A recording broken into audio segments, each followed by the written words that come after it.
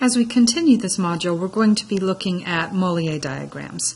So again, a Mollier diagram typically is going to be either pH or HS diagrams. Specifically, a Mollier diagram is going to be anything that includes H as one of the two axes. The first HS diagram was created in 1904 by a gentleman named Richard Mollier. These were found to be incredibly helpful to people, and so people sort of started adopting it, and in 1923 they decreed that any diagram that had H as an axis would be named a Mollier diagram. We're going to look at two of these for pure substances, but you probably have in other courses, and certainly will in future courses, look at psychrometric charts or humidification charts, in which case you also have humidity as an axis, and those are going to also be called Mollier diagrams. These were, for anyone older, you would purchase as one of your engineering supplies a steam table. This was almost as important as your slide rule back in the day. These days, what would we do without our calculators or our computers? But this was an essential tool for any engineer. And, inside there would be lots and lots of tables that you could read numbers off, and there would be these graphs. And you can see here that this would fold out and open up to something really huge, because people would literally read their data off of these graphs. And you see how detailed it is, and you see how large this is. So historically, this is the way that people found thermodynamic data. So why, in particular, say a pH diagram? Okay, pressure and enthalpy is particularly useful when you're looking at refrigeration cycles. If you'll recall, a refrigeration cycle is going to have that compression stage, which is going to be isentropic, so it sounds like S would be an awesome tool to use there. And then it has condensing and evaporating of fluids at constant pressures. But then the key to getting a refrigeration cycle to work was the expansion valve. And because of the first law, no work, no heat transfer, no kinetic energy, no potential energy change, it ended up that these were isenthalpic processes.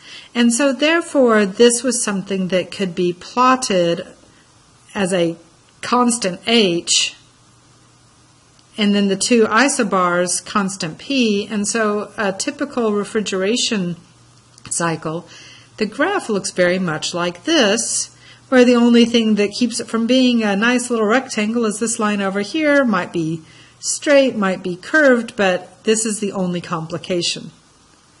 So vapor compression refrigeration is very nicely done on a pH diagram.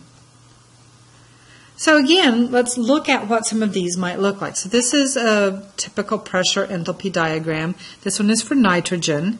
And you will notice that the scale on the pressure is going to be logarithmic. So this is a semi-log plot. One graph is rectangular grid, one axis is going to be a logarithmic grid. And the reason for that is to just shrink it down so that it's on a scale that fits better on a piece of paper. But we have all sorts of different lines here. We have constant volume lines, constant entropy lines. We have some constant temperature lines somewhere in here. Okay, lots of action going on here. But this is the way that people used to read thermodynamic data. Here's another one for methane. And you should start noticing that these graphs all sort of look a lot alike for different substances. That's going to be very important when we get to our next unit. Here's another one. This one is for oxygen. It's much cleaner. All they've shown you here are the isotherms. So again, looking at what the typical features are. We have pressure typically as a log on one axis, enthalpy as the other axis. We have a region where we have the two phases. We have liquid to the one side, vapor to the other side, and then we have different curves. So an isotherm for superheated gas is going to typically start go straight across at constant pressure during the two-phase region and then drop. We have lines with constant volume. We have lines with constant entropy. There can be many, many different lines. Any of these thermodynamic properties could be graphed. And again, if you wanted to know what the slope is of each of these lines so that you can take one known point and predict the next, then you're going to use, well, it's pressure versus enthalpy, so dP dH, at constant entropy, at constant volume, at constant temperature. Now, I said the other very common type is an enthalpy versus entropy diagram. The Rankine cycle is one that comes to mind here.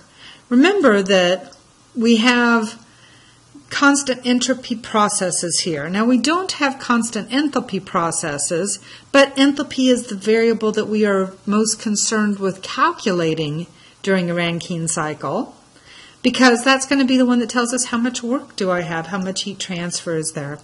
So a diagram for a typical Rankine cycle, where I just go from saturated vapor to saturated liquid in my condenser, is going to look something vaguely like this.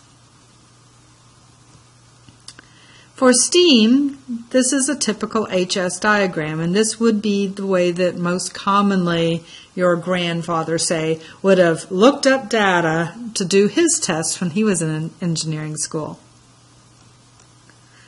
Here's a simpler version for steam so that you can kind of get a little bit better sense of what these lines are, and you can see how you find, say, a constant temperature and read straight across for enthalpy, read straight down for entropy, okay? And any other line that intersects this would tell you, say, the pressure or whatever other variables you're interested in.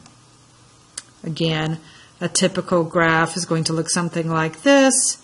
When you have constant pressure is an easy one. I'm going to ask you in your homework to prove that dH ds at constant pressure is equal to temperature. That's an easy proof.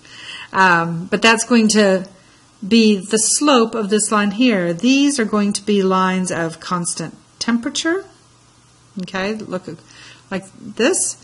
And we are able to find all of these things as how enthalpy changes versus entropy, so dH ds, at constant whatever variable I wish to hold constant.